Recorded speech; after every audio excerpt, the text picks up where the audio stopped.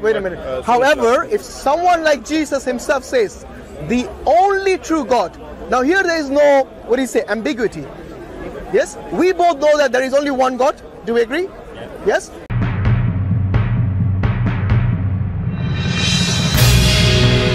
Witness, therefore God, your God, has anointed. Yes. Yeah. So whose God is that now? Whose God is that? Jesus is God. No, this is the third party, the audience to your God. Oh, so now you're changing it to the third party. Before. So can you read them both together? Maybe it'll make more sense. Read it together without stopping.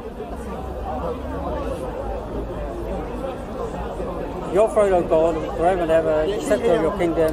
You have loved righteousness and hated wickedness. Therefore, God, your God, has anointed you. Yeah, so that's the Jesus. Exactly, my point.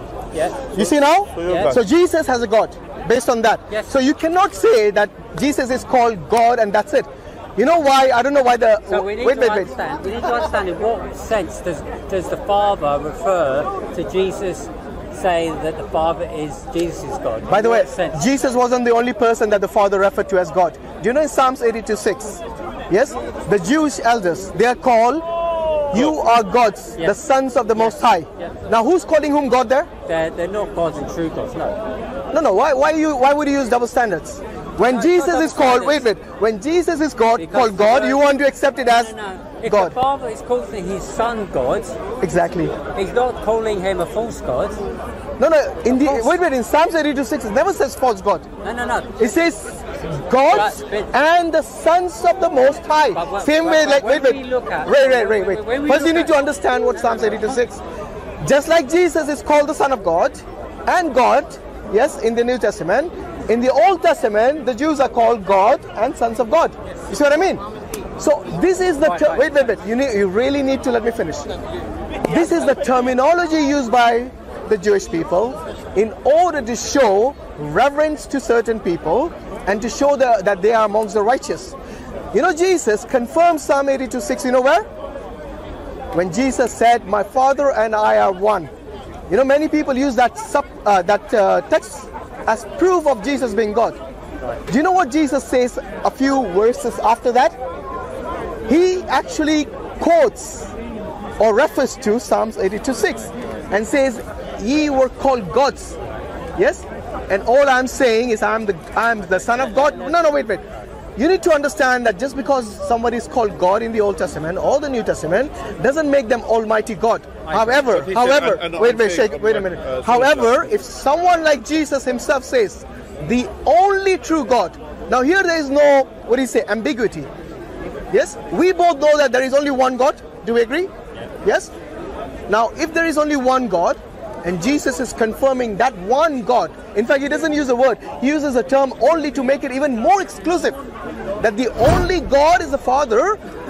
Then you do not have any other proof to refute that. Because I think Jesus' testimony should be taken as the highest precedence for you. Someone take that verse out of context. Really? Okay, put it in context in John 17:3. No, wait. In order to find the context, you have to use John 17:3 and the adjoining verses. You do not go to another chapter or another book. Oh.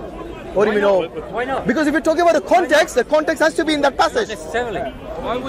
It's not usually. Okay, I'll tell you what. That is an incorrect analogy of the Bible. Ray. I'll tell you what.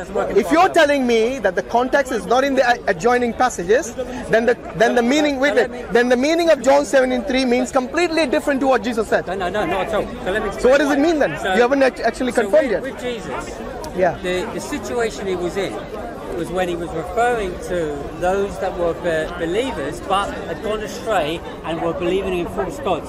So sorry, which passage you're talking about now? John 17:3. It's talking about someone going astray? That those are going astray from. Where does it say that in that? That's what I'm saying. No, you don't know the context. Come on. Yes. Where does it say someone went astray in there? You have to go back and read. Yeah. Read verse 1. Go on. Read verse 1. The book of John didn't have chapters and verses. It's one big storyline. So when you read through the whole of John, and you get to understand it, at that time there were many people that were believing in false gods. And the reference was there to say that this is the one you believe. The Father is the only one true God, not the false gods that you were believing in. I agree with you. That was the context. Okay. Now, So wait. Let me finish. Yeah, go on. So then, thereafter, the way you get the full context is when you look at how Christ himself is referenced. When you talk about his glory, which is the same as the glory at the very beginning. When you look at the beginning of what? At the very beginning of time, before the No, it didn't say time. You're making up things. That's the problem. No, it didn't say. It says no. It didn't say creation either. Whatever.